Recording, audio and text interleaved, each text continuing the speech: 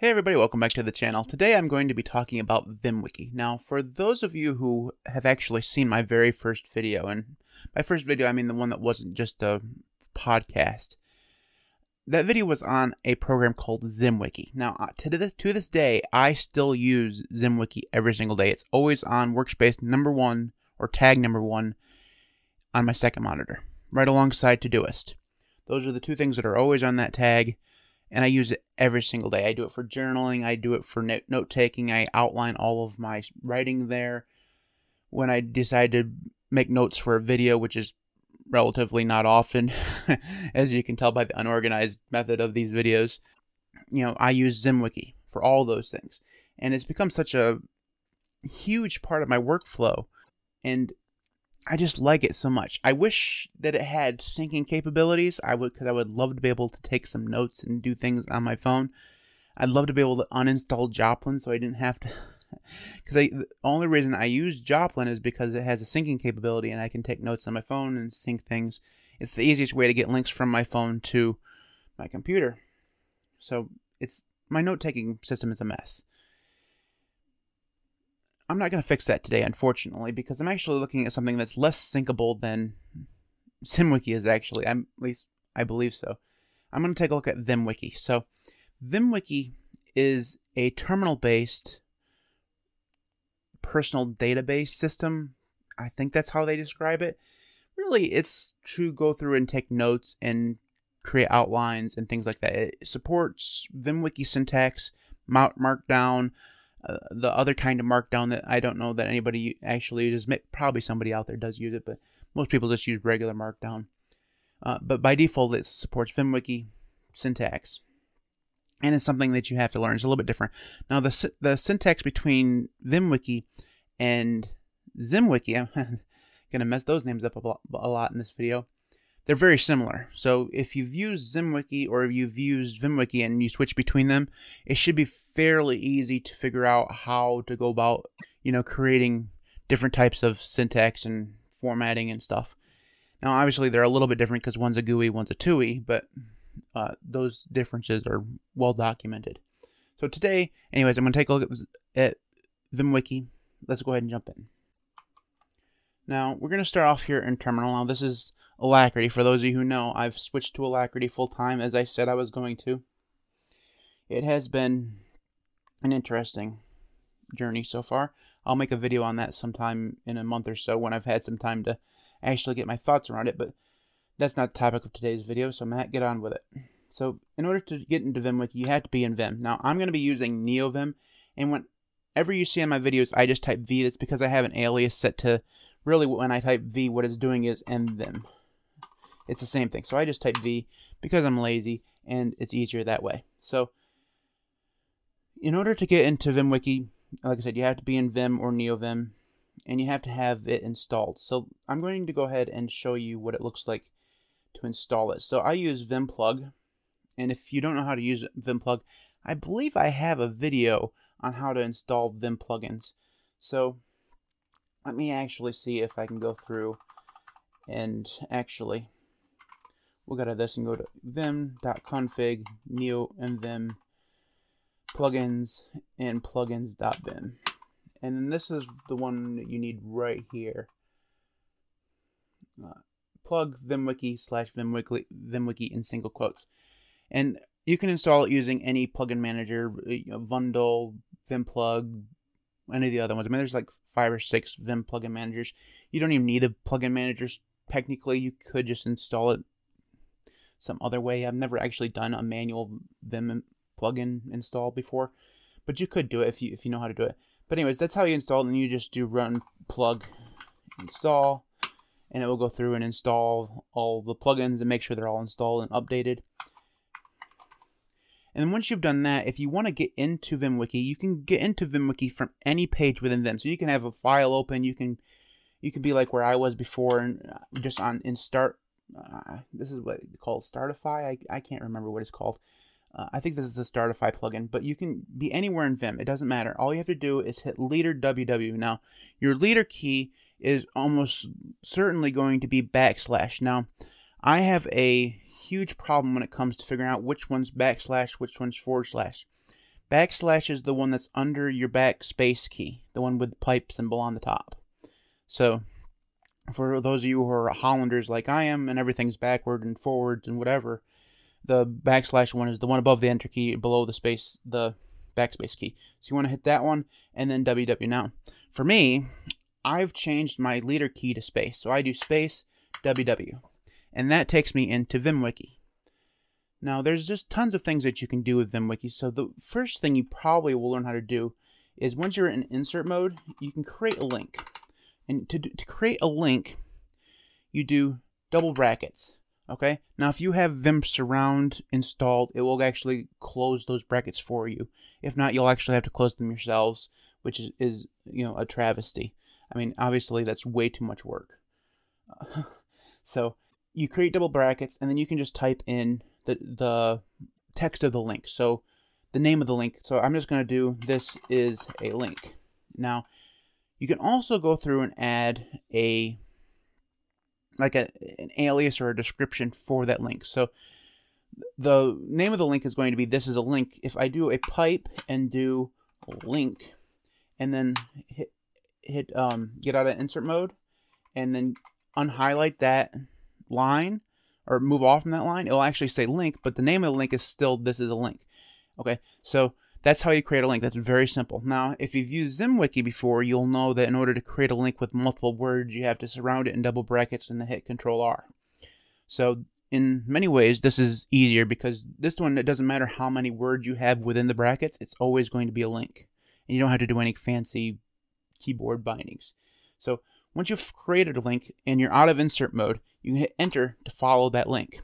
So if you're in a link and you followed a link, in order to get back to the page you were on before, you want to hit backspace, and that takes you back to the page you were on before.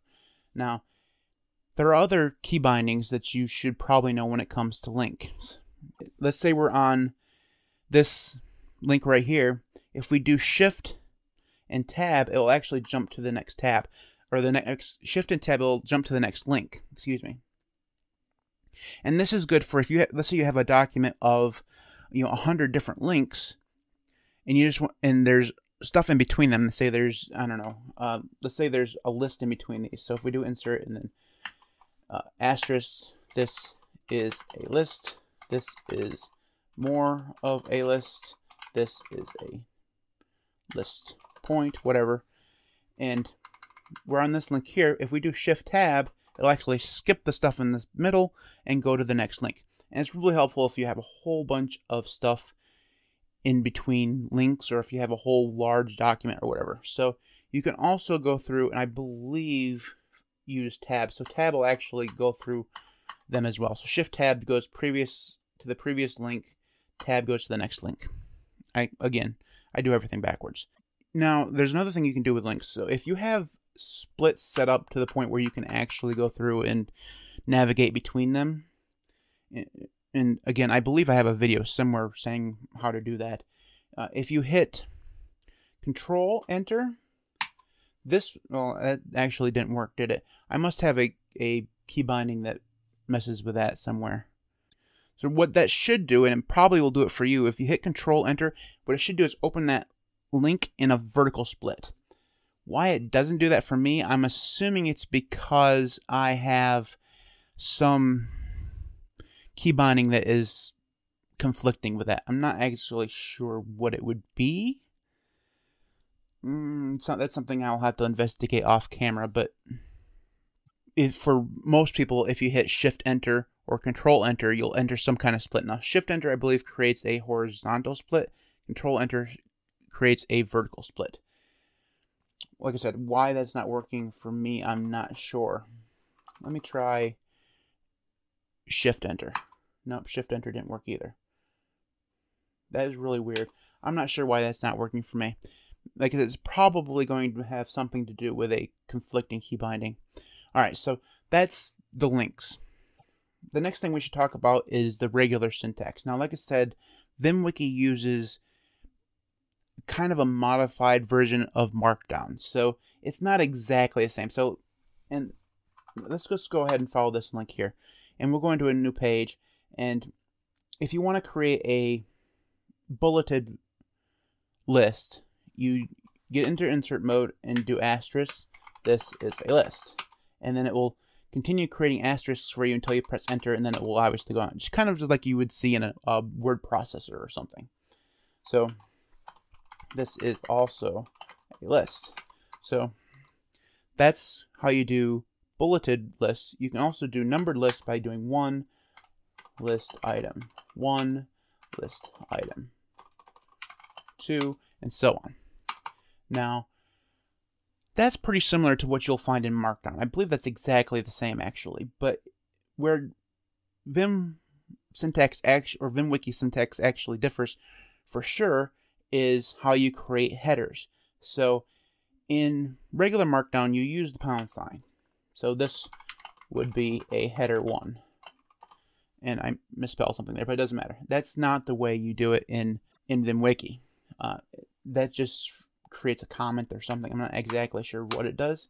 I believe it creates a comment or creates an indent or something.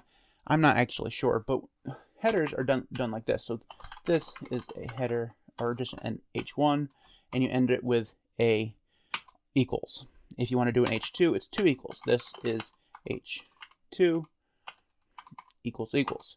And then 3, this is H3. 3. And of course, I didn't put an extra equals there. So that is how you do headers here. And like I said, that is different to what you would find in regular Markdown. Now you can go through, and I will leave a link to the GitHub page for VimWiki in the video description. It has all this stuff that I'm talking about. You can go through and in your init.vim file or your vimrc file, put a couple lines that will allow you to use regular old Markdown. If you're familiar with Markdown and you would rather use that than the Vim version of Markdown, you can easily change it.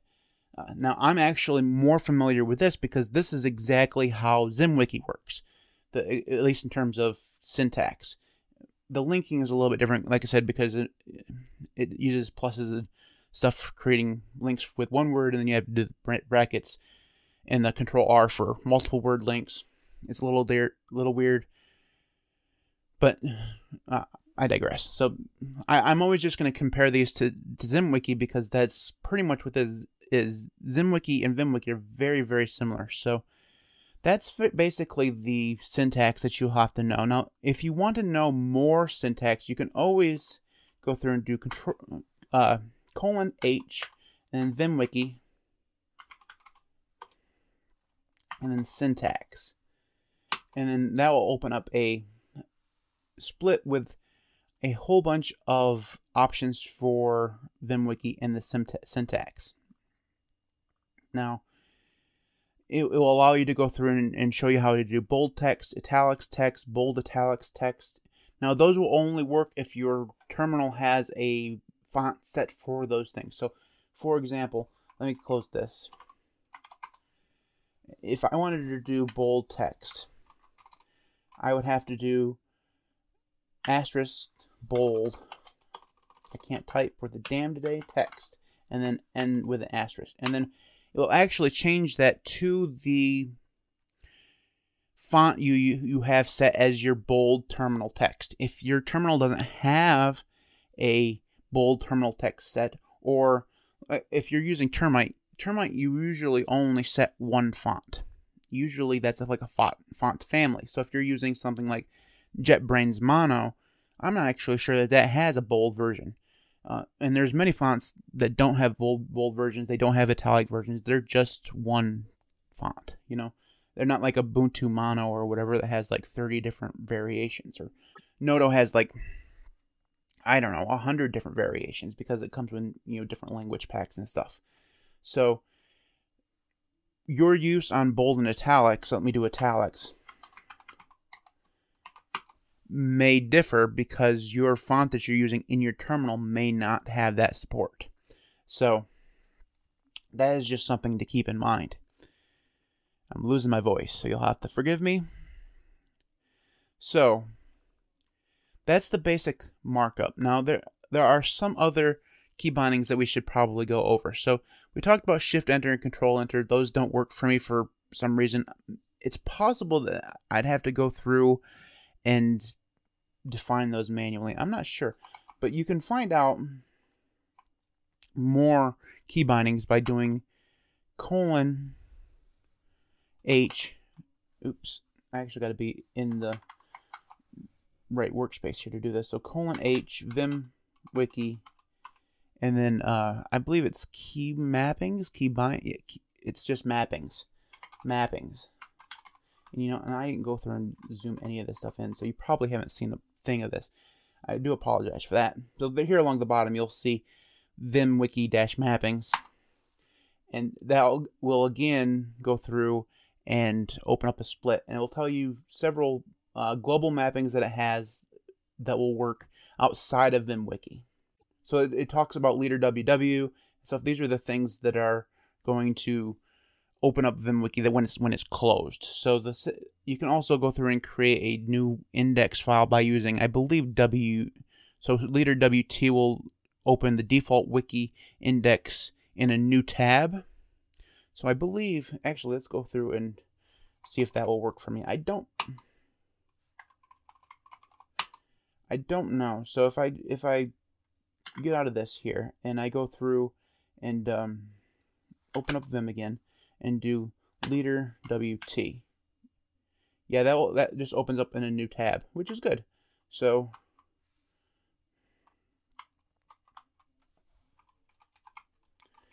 and I don't actually have set up key bindings to go back and forth between the tabs. That is a huge mistake in terms of my NeoVim config. That's something I'm going to have to fix. I didn't even know. I don't use tabs that often. I didn't even realize I didn't have it set up. So anyways, that would open up in a new tab. Leader WS will select and open a wiki index file. So if you have multiple indexes, so basically an index is where a whole wiki is going to be stored, and you can have multiple ones. You can also delete with leader WD, but that deletes the wiki file that you're in. Leader WR will rename the wiki file that you're in. So by default, I believe it's the index is called index.wiki, I believe. So if I actually do leader, what did I say? Leader WR, and then it would ask you to say yes, and I'm going to just name this main.wiki, and then hit continue. So now it's main.wiki. So you don't actually have to add the .wiki. I didn't even know that part. So you can also rename it. That way, if you have multiple indexes, which, you know, the more organized you are, the more likely you are to have multiple indexes, because that will allow you to create one for school, it'll allow you to create one for, you know, work or whatever, and they don't have to be combined. Now, you could obviously go through and combine them if you wanted to. Like for ZimWiki, I have multiple notebooks, but I only ever really use one. I just create, you know, top level links for all the separate things that I need. So, you know, writing, scripts, whatever. And then everything is below those organized as they are. That's probably what I would do in VimWiki. But if you're a more organized person, you could go through and change, you know, between different indexes. That way, you know, they're not mixed together. So that is just a very brief look at VimWiki. It's more powerful than what I've gone through and shown you. There are tons of different things you can do with it. There are different ways of interacting with it. Like I said, you can use Markdown if you prefer Markdown. There are different ways you can go through and change those key bindings that I showed you. All that stuff will be in the link in the video description, where the GitHub page is the word I'm looking for. Good Lord. Anyways, if you want to go through and change this stuff or read more about it, you can get to that link in the video description. Make sure you follow us on Twitter at the LinuxCast, on Facebook at the LinuxCast. You can also support us on Patreon at patreon.com/LinuxCast. I'd like to go ahead and thank our current patrons: Devon, Zack, Marcus, Marek, and Camp. Zack is a brand new one, so welcome, Zack. Thanks everybody for supporting us. Thanks everybody for watching. I'll see you next time.